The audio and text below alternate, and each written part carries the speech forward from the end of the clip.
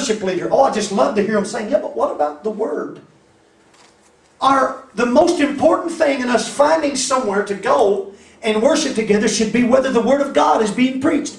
Yet it is down on the list of most Christians today. They don't say, well, you know, I'm going to go somewhere where I can find the Word of God being preached. No, they want the band, they want the choir, they want the activities, they want the programs. I'm telling you that in the day that we live in, you better get somewhere where they're preaching the Word of God, because it's getting less and less. Amen. In the day that we live in. As a matter of fact, the Bible says, I believe it's Amos, you can correct me if I'm wrong. He said there's coming a day there will be a famine. Not for bread, not for water, but for hearing the Word of God. He said that they will travel from one sea to the other sea looking for God's Word and won't be able to find it. So now today, while we still got some places that are preaching the Word of God, please, if they don't have the band, kind of overlook that. If they don't have the song leader, if the pastor can't sing good, please forgive him and look over that. But find somewhere that's preaching the unadulterated, undiluted, unwatered down Word of the living God. Amen. And still preaching that Jesus saves, heals and delivers, and there ain't but one way to get to heaven, and that's through the bloody stained cross of Calvary. And if the Word of God is still true today, like it always has been, amen, and will always be true, so the enemy knows how important it is, God knows how important it is, we need to realize how important the Word of God is. Yes. Amen. This is the most important thing about a church. Amen. Oh, but I love our drama team. Yeah, but what about the Word?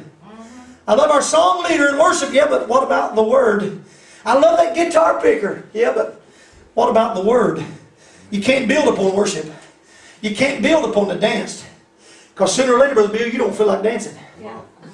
When you're laying on your back and you're getting ready to go into surgery for your heart, you don't feel no goosebumps. No. Oh, but if you got the Word of God, you don't have to go in there alone. Amen. Amen. You know that He'll never leave you. He'll never forsake you. But He'll go even in the operating room with you. Amen. Amen.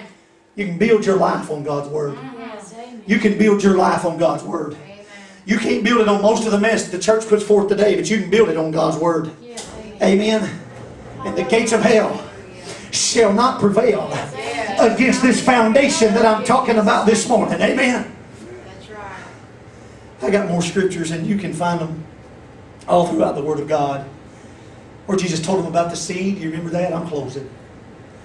He said a sower went forth to sow, and he sowed seed, some on stony, some on the different grounds, and the one that fell on good ground, he said that brought forth some 100, some 60, some 30-fold. And he goes on down to explain it to them, because the disciples was like us a lot of times. You know, we're like, huh? Yeah. That's the way I am a lot of times. I'll open the Bible and I'll start reading and I'll say, huh? What? Jesus looked at him and said, I'll explain it to you. The seed is the Word of God. See, it all started with the Word of God. When it found good ground, a good foundation as it were, because for a plant, the foundation is really good soil. When it found that, it brought forth fruit. You know the fruit we were talking about a week or so ago? That has to be birthed from what the Word of God is doing in your life. Amen? Not from some chance, not from some new thing that has came down the pipe. Not by some preacher imputing the anointing, transferring his anointing onto you. But from your spiritual growth, which cannot be done other than through the Word of God. The foundation that the gates of hell cannot prevail against. When Paul said in 2 Corinthians 4:8, we are troubled on every side, yet not dismayed, not distressed. Why? Because we're built upon the rock. We are perplexed, but not in despair. Why? Because we're built upon the rock. We are persecuted, but not forsaken. Why? Because we're built upon the rock. We are cast down, but not destroyed. Why? Because the gates of hell shall not prevail against this rock that we have built upon. Amen. No shaking it. Talked to you Tuesday night about the two men that built their houses. One on sand, the other one on rock. Same storms hit them. Same winds hit them. But the one that had his foundation wrong, the Bible says it fell, and great was the fall of it. Great was the fall of it. I'm telling you how important the Word of God is this morning. You say, Brother Billy, I've heard this before. Well, let's just listen one more time. Because we don't seem to be getting it. Amen. I'm not going to ask for a show of hands today of how much time we spend in God's Word this week and how much time we spend in front of the television, because I don't want to embarrass all of us. But God's Word, and not just television, maybe some other books you've been reading. Maybe gossiping on the phone. Amen. Maybe gossiping on the phone or on Facebook. Amen. Fighting with somebody on Facebook. I ain't going to ask for no show of hands on that one right there. But I guarantee you, there ain't a one of us, no matter how much time we spend in it this week, and I hope all of us spend a lot of time there, but no matter how much time we spend in it, it wasn't enough. Just like as much worship as we can give Him, it ain't enough. We may think we've done our duty by showing up on Sunday morning for 2 hours, but we haven't. Amen. The Bible says to present your body a living sacrifice, and that's just your reasonable service. Amen. I'm closing with this morning. I've used this analogy before, and so has a lot of other preachers. And it's strange how God can take simple things with a bill and show you pictures. And He did that with His disciples. That's how He did the parables. But a long time ago, the Lord told me to look at the story of the 3 little pigs. And y'all know I've used several characters. No, I mean, but there was 3 of them. And just for demonstration's sake this morning, we're going to talk about those as if they were Christians. And the first one, oh, he loved to shout. He loved to dance. He takes and he builds him a house, but he ain't much for the Word. Leave that for somebody else. And when the enemy comes, the enemy huffs and puffs, and he huffs and he puffs. See, that same wind, that same bad breath that blows on you, blows on everybody else too. And he huffed and he puffed until finally the house was gone. Why? Because he didn't have his foundation right. His house wasn't strong enough. It's built on something other than the Word of God. Because he loved to dance. He loved to shout. That didn't do much when the enemy came. That don't do much for when the enemy... I love to dance. Y'all know that. Almost every church I ever preached a revival in, I've been in the floor at one time or another. I love it. But that ain't what sustains me. Because when I don't have the feeling, I got to walk by faith in God's Word.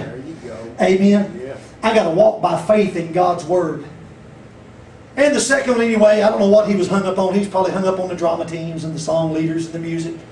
You've been to those churches where it had to be just right for them to worship God. It had to be just the right song, just the right singer. Everything had to be clicking. Oh, I can feel that worship coming on now.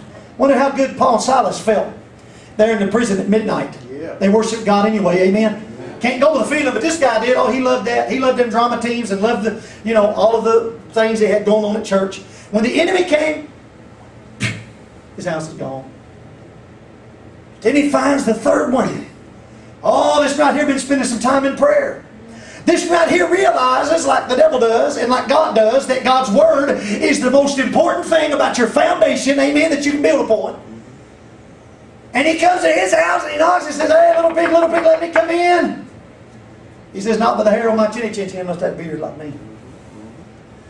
I'm going to huff and puff and I'm going to destroy you like these other guys. He said, you go ahead and huff. You go ahead and puff. Amen. You go ahead and try to bring this thing down because my faith is built on the Word of God. Hallelujah. Hallelujah. Let the winds blow. Let the rains pound against my house. I know storms are coming, but bless God, I know this morning my faith is built on the Word of God and Jesus Christ. And that once the storm has subsided, just like the breath of the big bad wolf, he huffed and he puffed and he huffed and he puffed and he huffed and he puffed. Started a big sandstorm. You couldn't even see the house. Finally it's over. And if you're standing back as the dust began to recede after it began to fall, you see the big wolf, he done passed out and the house is still standing. Amen. Why? Because he was built upon a rock. The foundation that the gates of hell cannot prevail against. It would behoove you this morning to wake up and realize how important the Word of God is in your life. Amen. It's not just a story. It's not just a book written to the people back thousands of years ago. It's written for Sleece Butler. He preserved it for you, Brother Sleece. He preserved it for me. He preserved it for you. Stand on it. Stand on it. You won't be blown around by every wind of doctrine that comes along, because you'll know the Word for yourself. Yes, amen. Someone else have something this morning before we go.